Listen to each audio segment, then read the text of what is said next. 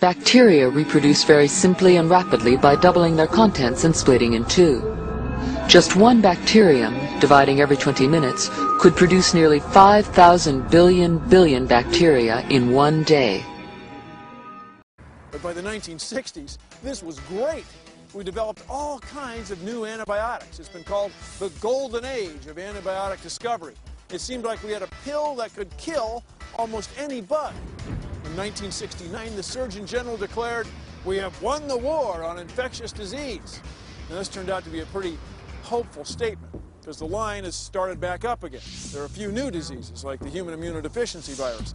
But also, it's partly because bacterial bugs have developed a resistance to our antibiotic drugs. These are the same drugs that used to kill them. Now, an antibiotic is a selective poison. It kills certain bacteria without harming the cells in your body. Now, different types of antibiotics affect different bacteria in different ways. But let's say this is a petri dish full of cells, and they're under attack by these blue bacteria. And this glove represents penicillin.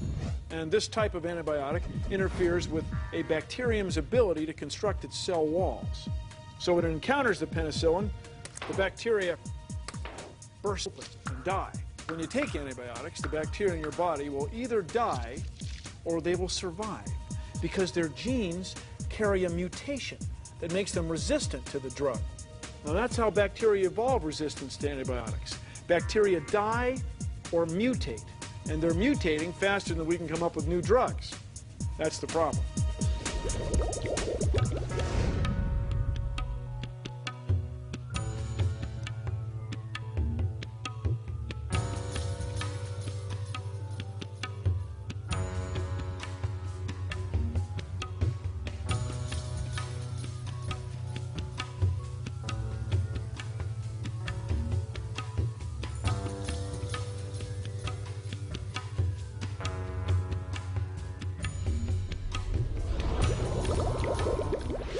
This is serious business. The United States alone spends billions of dollars at the Centers for Disease Control and Prevention.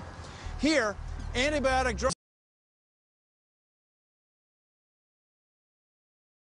See for myself what the CDC knows about the dangers you and I face from the growth of bacteria that are now resistant to antibiotics.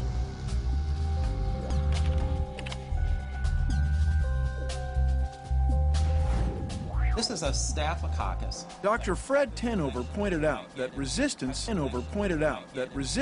is inevitable. These bacteria replicate and mutate so fast that the problem of resistance is impossible to eliminate. And so you can see these large zones here where the organism is not growing. The growth has been inhibited. That means that each of these antibiotics would be a good choice, would be effective against that infection. Whereas, if we look at this side of the plate, for the most part, this tells us that these antibiotics are not going to be effective. For some organism-drug combinations, like for penicillin and treating staphylococci, essentially 100% resistant. We've lost that drug.